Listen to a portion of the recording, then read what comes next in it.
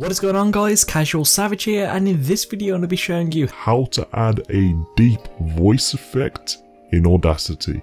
Now, just before I get into this video, I'd like to say this was a requested tutorial as you see on the screen right now. With that being said, if you'd like to request a tutorial, then be sure to leave it in the comments below or ask me on Twitter. So as you can see, I have Audacity opened up and I've already recorded something. So let's just play this through, then we'll add a deep voice to it. So in this video, I'm going to be showing you how to add a deep voice effect in Audacity. So that's all it is. And at the start here, you'll see I left a 2-second gap, and I recommend you doing that as well. Literally press record, sit there in silence for 2 to 3 seconds. The reason for this, it gets rid of any background noise. So if I play this, that's the background noise right there, and that's what we're going to remove first. So we're going to highlight that area, and then we're going to come to Effect, Noise Reduction, Get Noise Profile, then select this so everything is highlighted.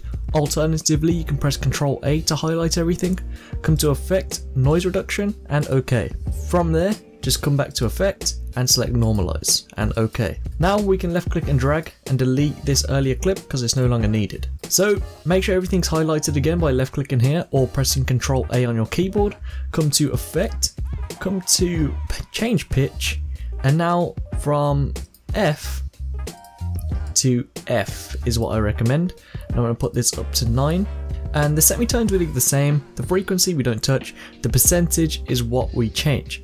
Now we don't type it in, we use this slider here, and if you go off to the right, that means you go high pitch, so we need to go in the negatives. And a good thing about Audacity, as soon as you go to the negatives, or anywhere, we can select preview so we can hear how it sounds. So in this video, this is where you can customize it and just keep playing around the settings until you find one which suits your voice. So in this video, remember everyone's voice is going to be different, so my settings might not be the exact same as yours, but we'll just see. So in this video I'm going to be showing you So I'm going to go with -19, I think that's a good one. As you can see up here, it has changed from F to C/dB, but that's okay, it's still going to give us the deep effect. Now we can select OK, and I recommend coming up here and actually adding some bass to your voice as well to add more emphasis to the deep voice. So come to Effect and Equalization.